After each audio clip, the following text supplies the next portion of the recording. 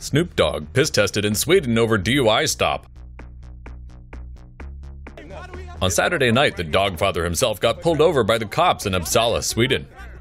We getting sweated by the police right now, cuz. I don't know what country we're in, but they sweating us right now. Snoop, who famously loves weed, had just finished performing a concert. It seems unlikely that the cops in Uppsala just randomly picked Snoop out for a drug test.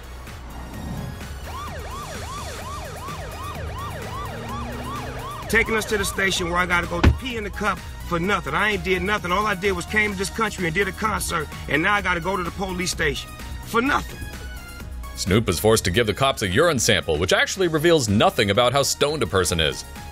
I'll explain. Say, for instance, the Swedish Royal Family spends their leisure time ripping bongs and chiefing blunts. Given a couple of hours and some meatballs, the king would be cold sober again, but his blood would show evidence of weed for weeks after. Whether or not Snoop's pee comes back positive for weed reveals nothing as to his alertness while driving, as he could have smoked before arriving in Sweden. In the police station doing a report on me, cuz. Racial profile, came and snatched me out of my car, brought me down here. I'm in Sweden right now. It's all good, dog. Sorry about that, peoples. I'll never be back to y'all country. It's been real.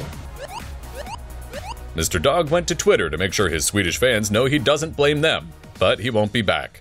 Good going, Sweden.